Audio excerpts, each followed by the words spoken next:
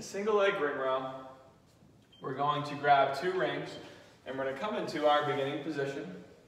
From here, we want to squeeze our glutes, keep a nice flat back, and then we're going to just pick 1 foot off the ground.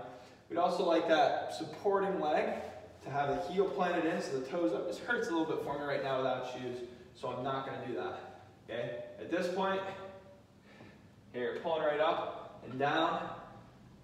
And what this does is it teaches your body to work more unilaterally, keep your body and your hips stabilized, ultimately engaging your core and your hip flexors. We're going to do that for a 3-second eccentric. So 1, 2, 3, and then right back up.